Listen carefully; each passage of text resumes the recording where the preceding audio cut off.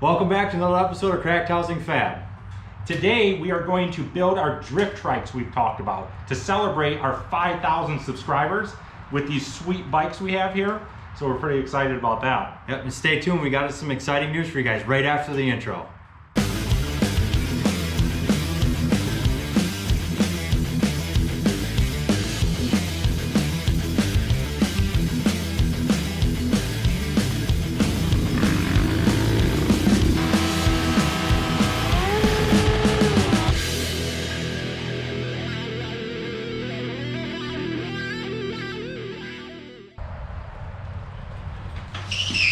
Hey buddy. Hey. I got some exciting news. What's that? So we partnered up with Gopowersports. Check out this cool shirt. Gopowersports partnered up with us to do the drift trike build. So we got some stuff in some boxes over here we're going to show you guys, and we're super excited to work with Gopowersports, and let's get to work.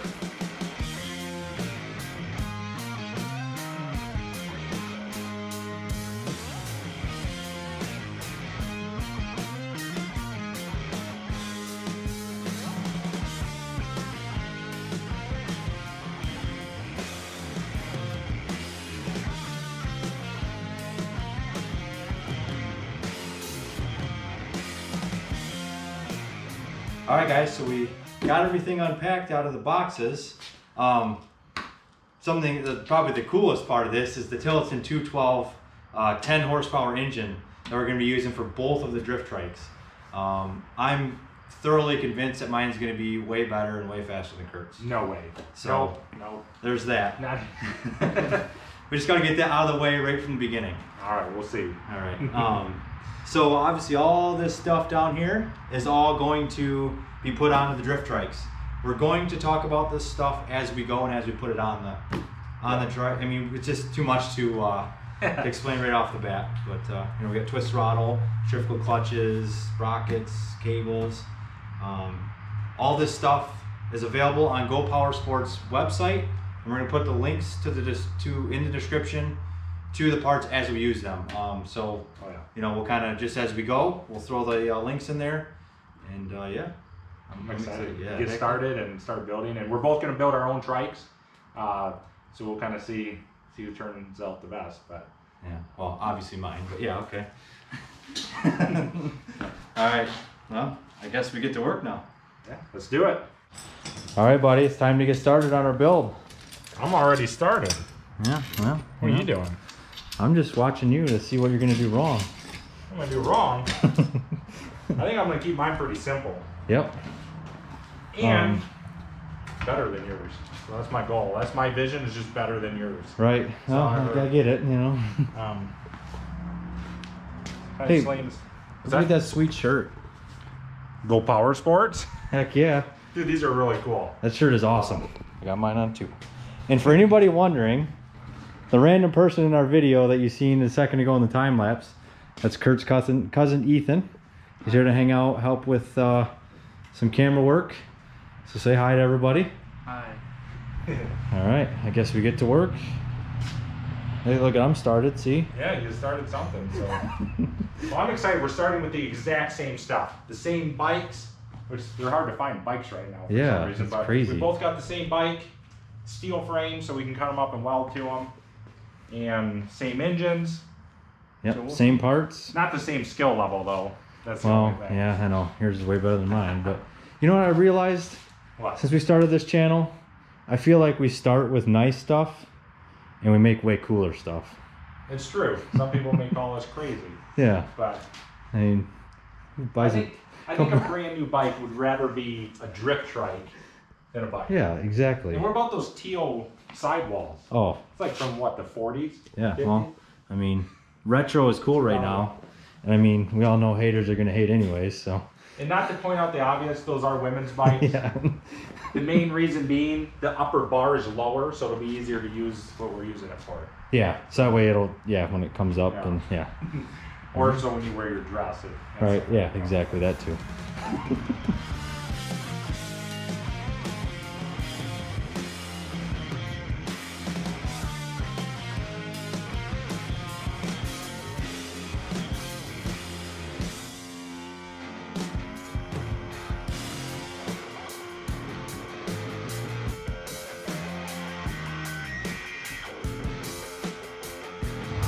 All right, guys, so on mine, I'm gonna use this 1.25" square tubing, and I wanna keep my frame very simple. So I'm going to come back here just far enough to get past the engine, to mount the engine. Come up here, I'm gonna notch this, bend this pipe into here, and then duplicate it. It'll come to here and then back to the plate. So I'm gonna kind of create a two-piece frame, weld a plate here, and this is where the bicycle is gonna weld into it. So I think with this thicker wall tubing, I won't need a lot of braces and stuff, because I want to keep it light and just slimline. I think Sean's gonna be welding on all kinds of steel. That's right. Like a train bridge over there, but no, it's a tank. a tank. But well, we got these cool little seats. Just nice little bucket seats to use for now, or forever. But I kind of like my design. The motor's behind the axle. I'm gonna keep everything super tight because I don't want it super long. So what do you think, Ethan? Is it looking good? It's looking really good. Awesome. So I'm gonna start cutting up metal and tacking my frame up. I'm using a Cadillac seat to keep the weight down. A Cadillac seat? Yep. Take a look at what he's doing over there. You can't even see what he's doing. That's right. Oh, maybe I should bolt my bearings together. Yeah. You're talking junk over there. Yours is gonna fall apart as soon as you start the engine. Listen, the frame's more important.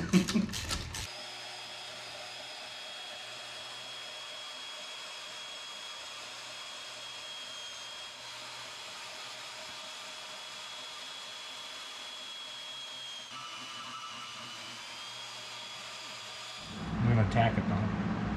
Tack it.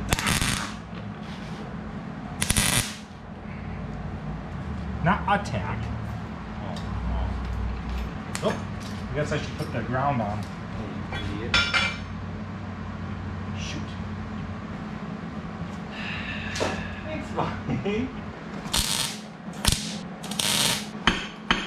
Ah, my weld broke.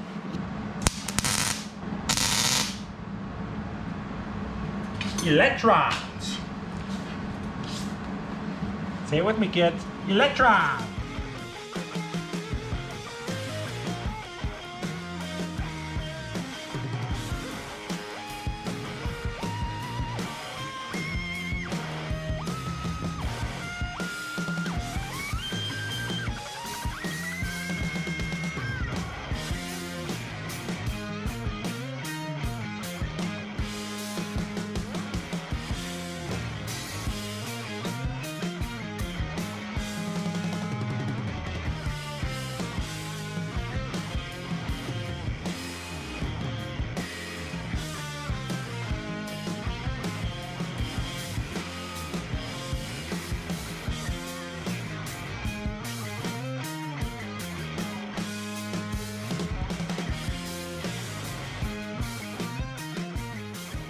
All right, guys, mine's coming along pretty good here. I have my main frame all tacked up.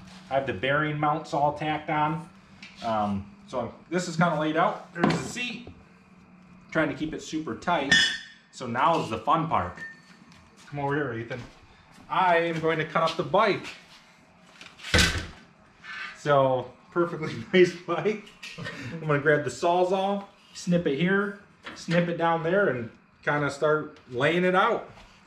So let's see how that goes. I guess I gotta plug it in first. Oh, yeah.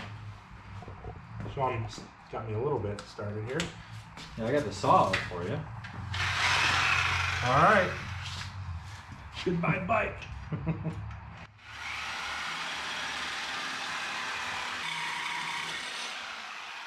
Feels so wrong, but so good at the same time.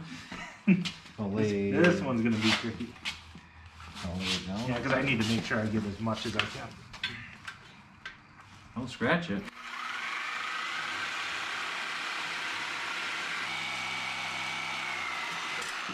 Woohoo! All right, Just what I've always wanted, a unicycle. I'll give you 5 hours if you can ride that. Oh, well, maybe once. Woohoo! It's kind of a unicycle. Look at this. Oh, look at that nice bike. Half of one. Well, it was fun till... Hey, don't mock up my bike. Here, let me do it how you're going to do it. Like this. Oh. There we go. Kurt's drift trike's done. There we go. All day. No. No, no, no. I think this is gonna be pretty sweet. Handlebars are kind of high. We'll have to do some adjustments there. Some adjust-a-kits. Yeah. This will be fun to crash. But I like that angle. It's kind of high though. Yeah. So we may have to flip the handlebars down. If I flip them upside down, That's true. they'll be on both sides of on here. I think they would flip just fine. Yeah, you won't even get dirty. It's got a fender on it. I know, that's custom, man. Of course, this will be up in the air a little bit. Yeah. Cool. I'm gonna kind of lay this out, see what happens.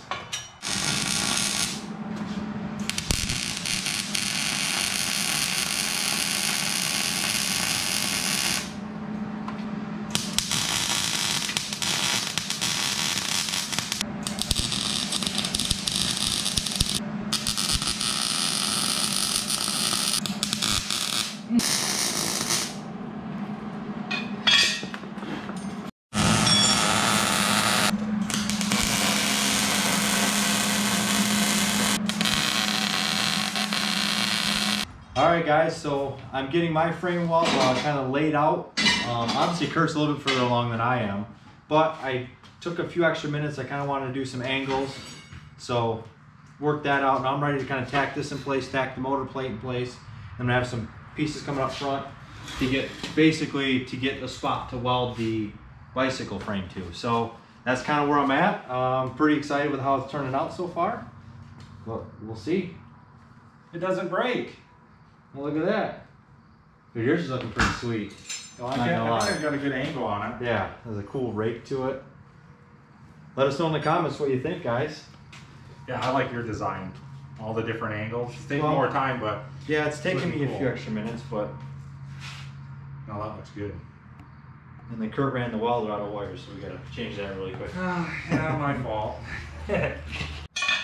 Alright guys, so I got my main frame welded up here, axle in place. It's looking pretty sweet. Now it's time to mount the motor. I'm thinking I'm going to use these solid metal bars to go across. It's not gonna work. One will go there. Yes, it will. One will go there. I just weld these in here, cut them to the width. Should be light, strong. We got these nice heavy duty plates from Gopowersports. We'll throw the link to these down in the description below, but they're really substantial. Those will definitely hold that motor. And I like how it's wider to protect the other part of the motor. Yeah. Some of the other ones I've seen is just big enough for the mounting pattern. So it's nice that they did the extra width on that. I agree. So those are good. That thing is definitely solid. And the fact that that makes 10 horsepower is awesome. Yeah, that's gonna be So it enough. should make these move pretty good. So Hopefully. yeah. That's the plan. Gopowersports, check them out, guys. They're awesome dudes over there, and we're excited to work with them, for sure.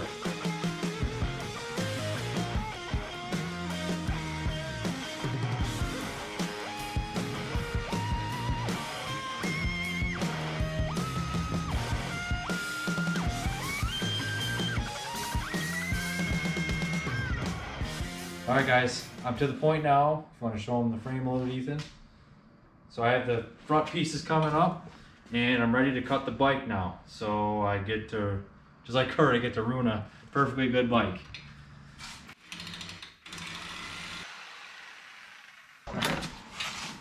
Ooh.